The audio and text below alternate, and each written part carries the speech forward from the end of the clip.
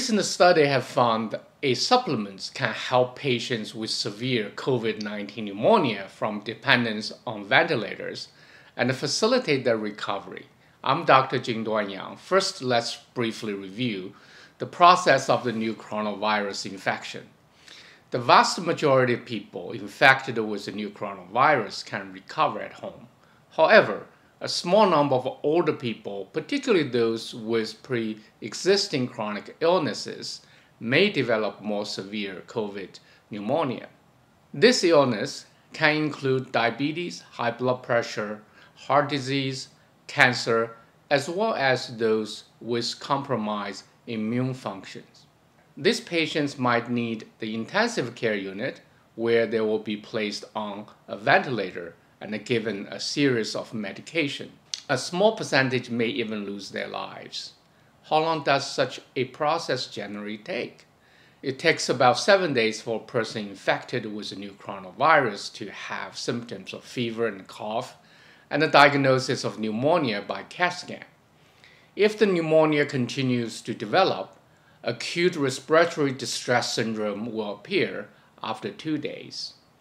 The patient will need to use a ventilator, and the risk of death is pretty high.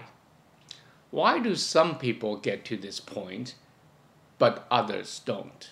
First of all, let's look at why the elderly are at high risk of contracting the new coronavirus and suffering from severe COVID-19 pneumonia. One of our body's most important antioxidants is glutathione. Its function is to eliminate the excessive production of free radicals, which are produced in the body's fight against both viral and bacterial infections. These free radicals are necessary for the process of killing virus and bacteria.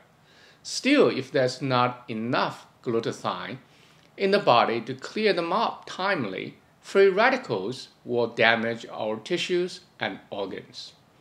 This is known as oxidative stress or free radical storm.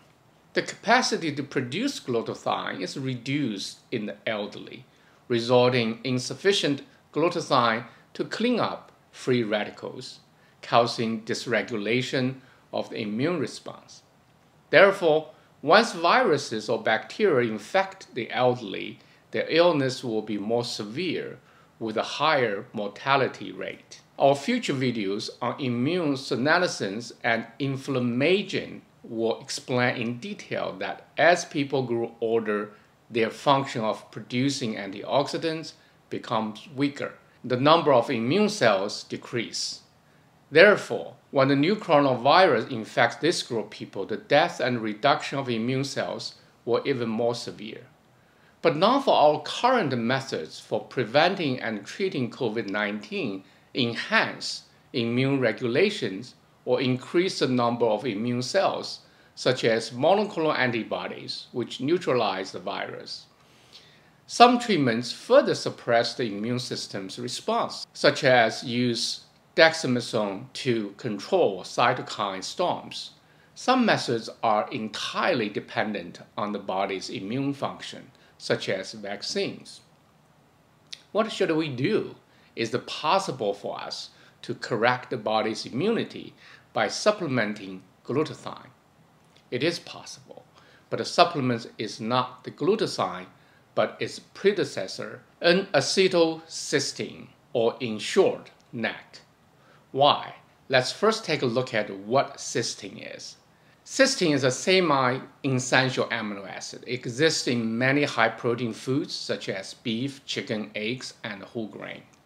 Combined with glutamate and glycine, cysteine forms glutathione, an essential antioxidant for maintaining immune function. Under normal circumstances, the human body can produce enough glutathione. But in the elderly with viral and bacterial infections, the amount of glutathione in the body may not be enough. N-acetylcysteine, NAC for short, is a supplement for cysteine. The body does not produce it, nor does the food. It plays a role in supplementing cysteine when body needs to make a large amount of glutathione. For a long time, NAC has been used to relieve liver damage caused by overdosing paracetamol, a medication used to treat fever and mild pain. It can be directly aerosolized and inhaled into the respiratory tract to resolve mucus in the lungs. Most importantly, NAC can enhance the immune system, inhibit virus replication, and reduce inflammation. Studies have shown that taking 600 mg NAC by mouth twice a day can normalize the cellular immunity of the elderly. NAC or NAC can reduce influenza, the severity of its symptoms, and duration of the sickness. Then, can NAC be anti-COVID-19? Let's analyze it.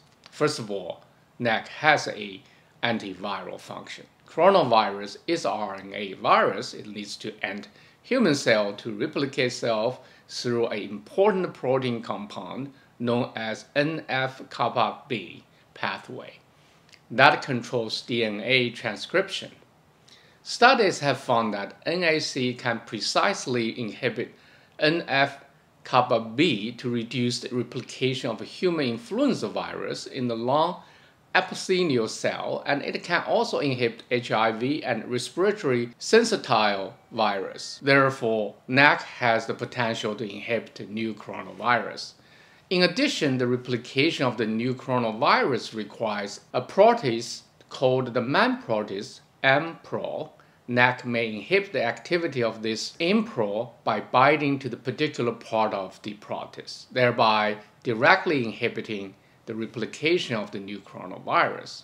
Furthermore, NAC can also reduce the production of pro-inflammatory cytokines. Secondly, NAC can reduce the cytokine storm. In patients infected with the new coronavirus, the higher the proportion of neutrophils is, the more serious the condition. NAC can reduce the oxidative stress response of neutrophil by supplementing glutathione, thereby regulating the production of cytokine.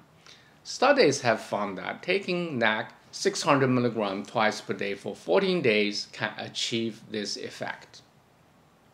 With oral administration of 1200 mg, NAC can significantly reduce neutrophil oxidative burst induced by Candida albicans. At the same time, NAC will not damage neutrophils' other antibacterial functions. In severe COVID-19 patients, SARS-CoV-2 infection often leads to reduction of lymphocytes, especially T cells, but the large doses of oral NAC, 1200 mg twice a day, can increase the level of glutathione in lymphocytes to improve the acquired immune response. After a person is infected or vaccinated, antibodies produced depend on adaptive immune response. Oral NAC can also reduce the incidence of pneumonia. Finally, intravenous injection of NAC reduces the mortality of patients with severe COVID-19. Here we introduce two published case reports. A 54-year-old male COVID-19 patient has high blood pressure, hyperlipidemia, and obesity. He has severe symptoms and multiple system organ damages after being infected with new coronavirus. The doctor gave the patient a low-dose oral HCQ, total 600 mg, combined with intravenous NAC, a loading dose of 75 mg per kilometer body weight for 4 hours, then 35 mg body weight for 16 hours. Then it is a 70 mg per kilometer for 24 hours. Although the patient had pulmonary embolism and required ventilator assistance, the patient was released from intensive care unit on the 7th day and discharged from the hospital on the 12th day. Another 64-year-old male COVID-19 patient suffered from respiratory failure on the 13th day despite receiving antibiotics, antiviral, and ventilator support after admission. The patient inhaled a large dose, 10 to 15 grams of NAC for 11 days.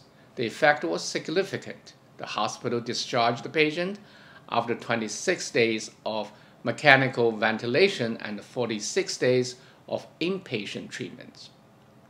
Recently, a study proved that intravenous NAC treatment significantly improved condition of 10 COVID-19 patients who were heavily dependent on respirators. It also considerably reduced inflammation biomarkers such as C-reactive protein and ferritin and improved lung function. In the end, 8 patients were able to go home, and the conditions of the remaining 2 patients also improved. This clinical practice further proved that the effectiveness of NAC in the treatment of COVID-19. Because the vaccine's effectiveness is waning and the coronavirus new mutation is happening, the use of NAC is very reasonable and imperative to improve immune function. Now there are more clinical trials using NAC to treat new coronavirus. Meanwhile, what shall we do? For most people, the balanced and healthy diet may be enough. For those with high-risk occupations such as healthcare professionals, may need to take certain precautions, especially for the elderly people with chronic illnesses and the people with weakened immune system. You can consider taking NAC 600 mg orally twice a day after discussing with your doctor.